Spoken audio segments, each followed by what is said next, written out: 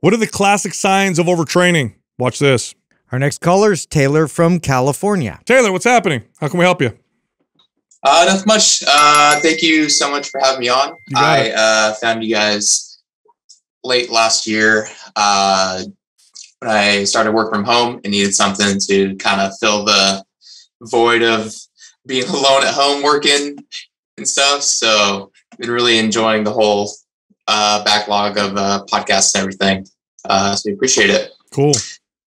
So for the past 6 months, I've been running a 6-day pull push legs beginner strength routine. I've been more seriously lifting for about a year now. Though back in high school, I did water polo and swim, so weightlifting wasn't a foreign concept to me. After about a few months, the beginner gains began to taper off. And ever since then, I've really stalled out on the 4 primary lifts: bench, squat, deadlift, overhead press. During this time, I was also running 2.5 miles a day and with an hour walk after work as well. I've gradually increased my calories from 2,200 up to about 2,500 right now to try and remedy the plateau. And I still haven't really seen any increases in strength or weight. And so I've been hovering at right around 155 pounds, and I'm 5'10". And at the end of every workout, I'm definitely fatigued, tired, and everything. So I know it's not a case of not going hard enough during workouts.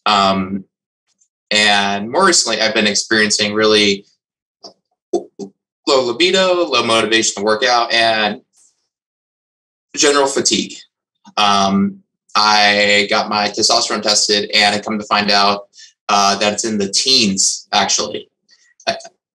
And me being a 27-year-old male, that's pretty shocking.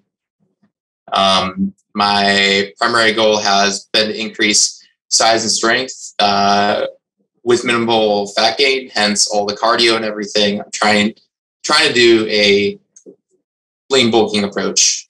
And my question for you guys is the lack of progress likely more due to low testosterone, overtraining, likely some combination of both.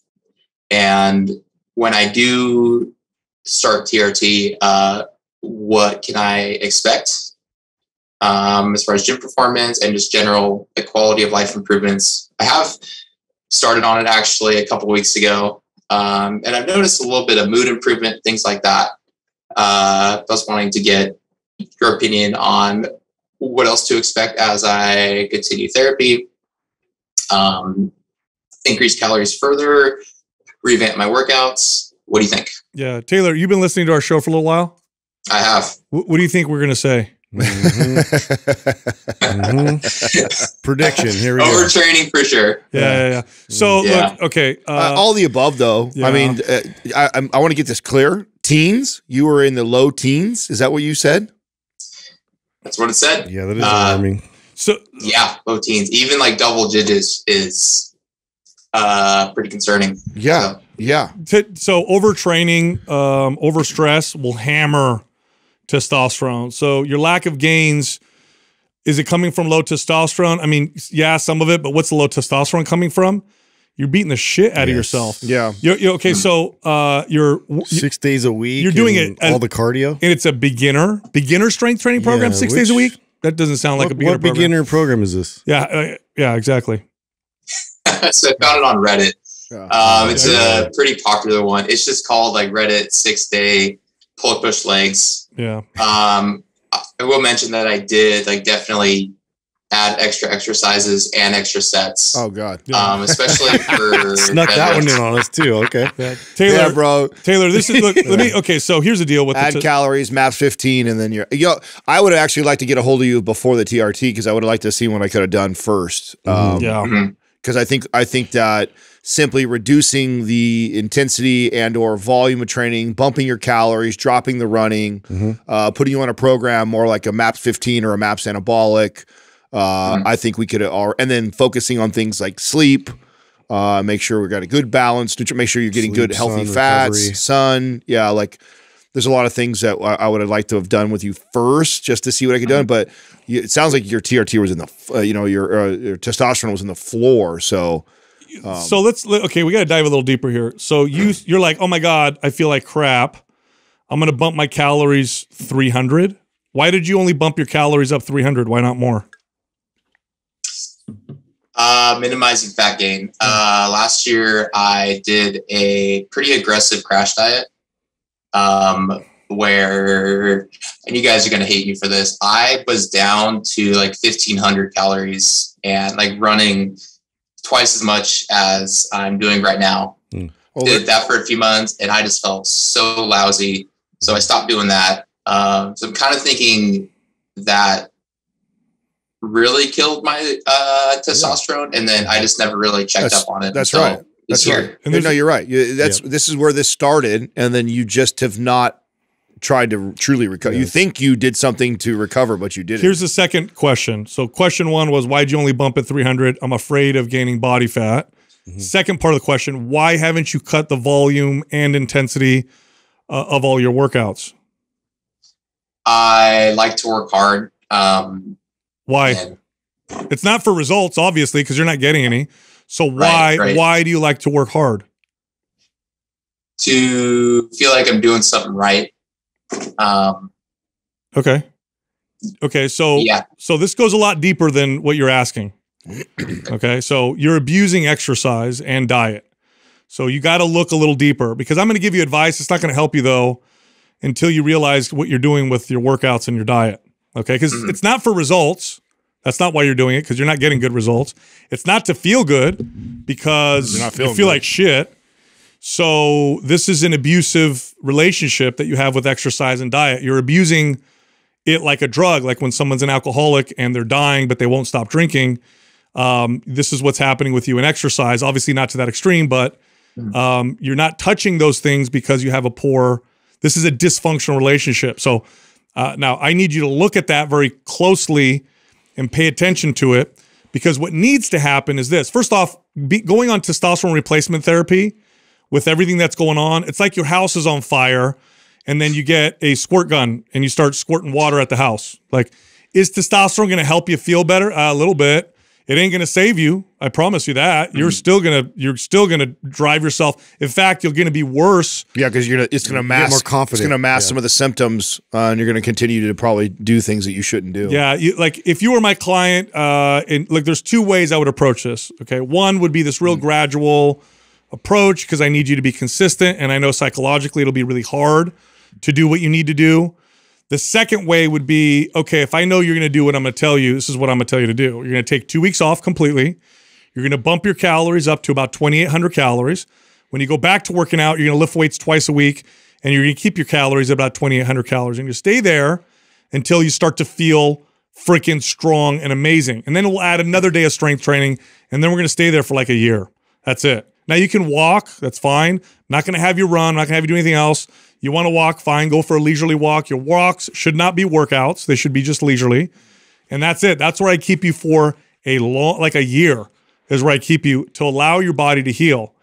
Now, do you think you're able to do that, or do you think that's going to be too challenging for you psychologically?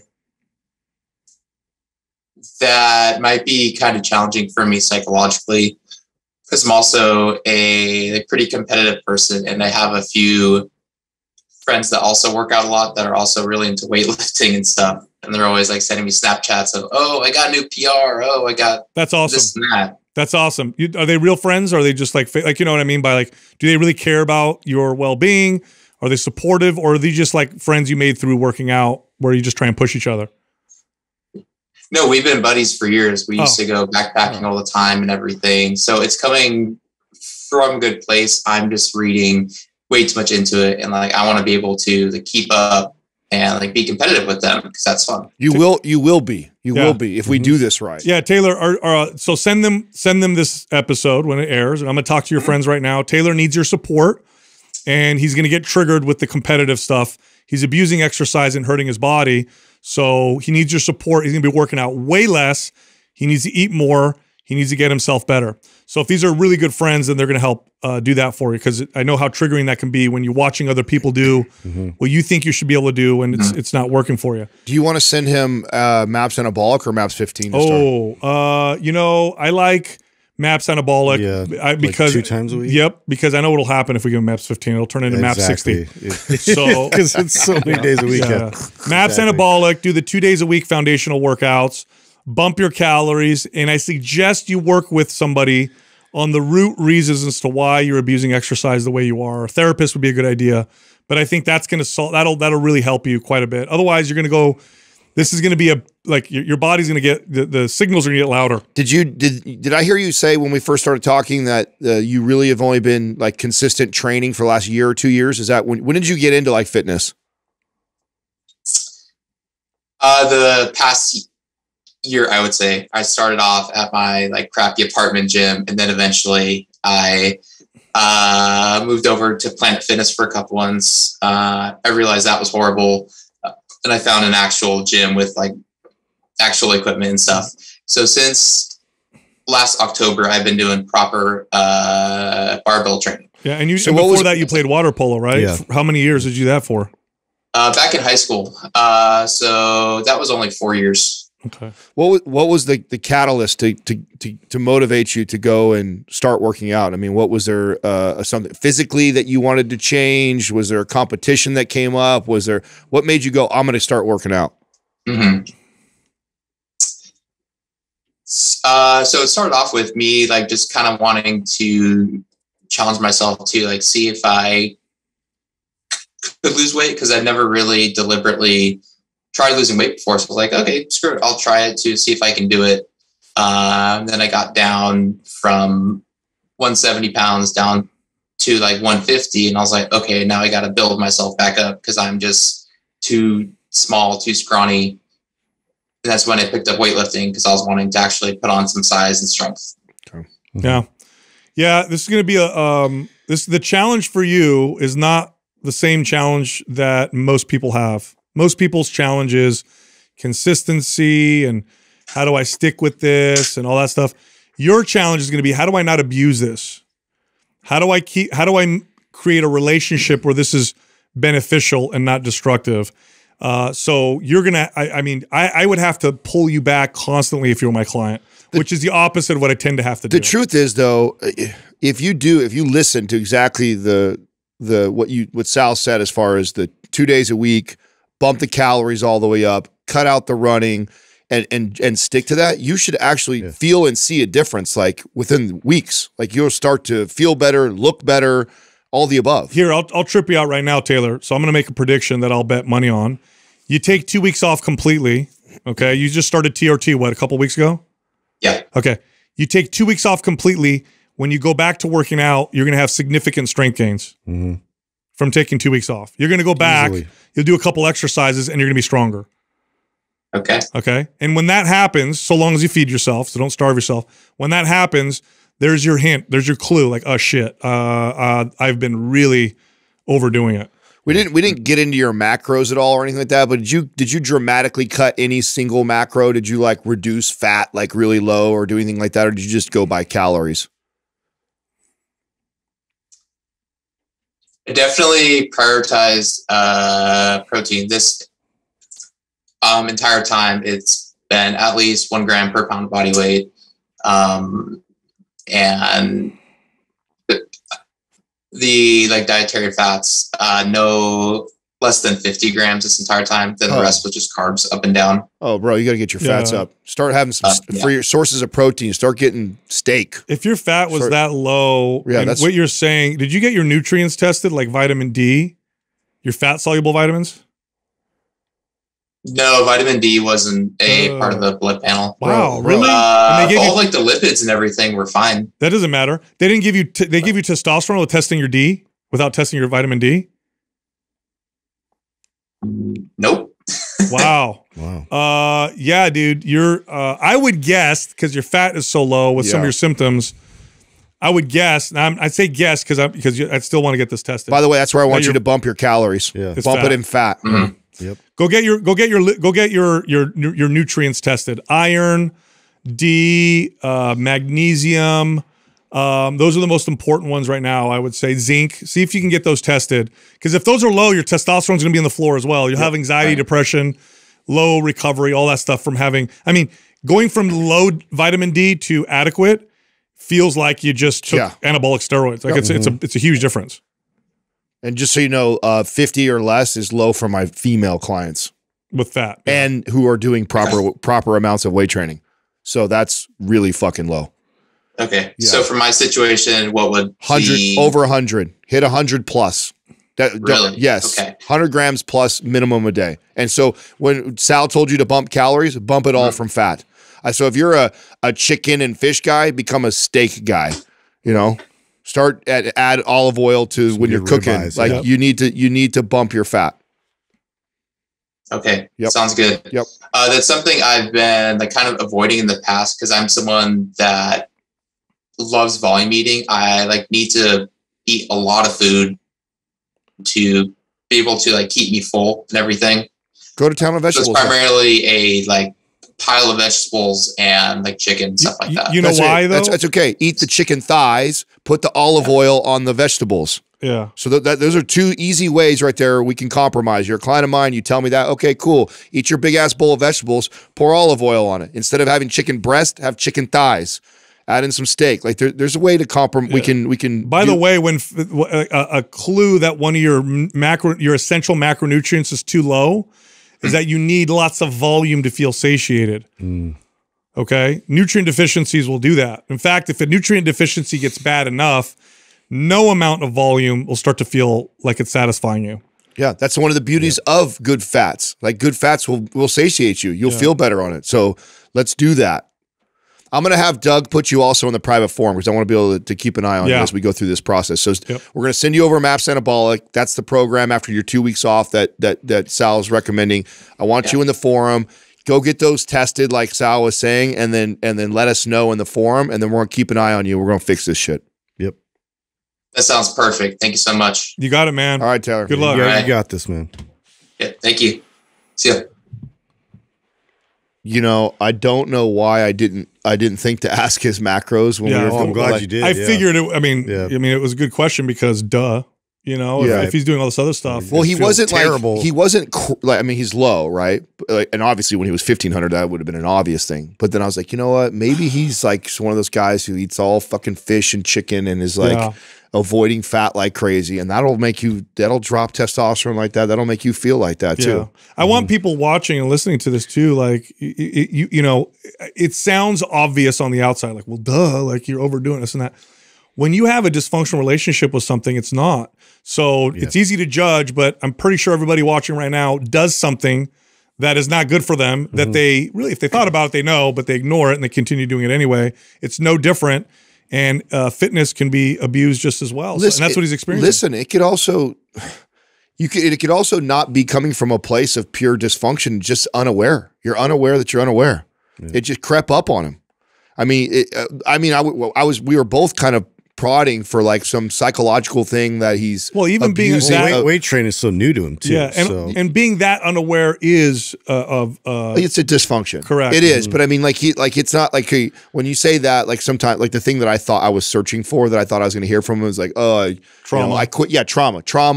I quit drinking or smoking, and now I went this way. To be, no. Yeah, and then that's what I mean by that. Like some people will think that dysfunction automatically means you have like this crazy trauma or something like that, but you could have this dysfunctional relationship with exercise and food, and it kind of just crept up on you, and you don't even realize it. Just because you think you're doing the right thing by cutting these calories and cutting these fats, you think you're doing the right thing by lifting weights because I need to build muscle because I'm too skinny. Like he's thinking.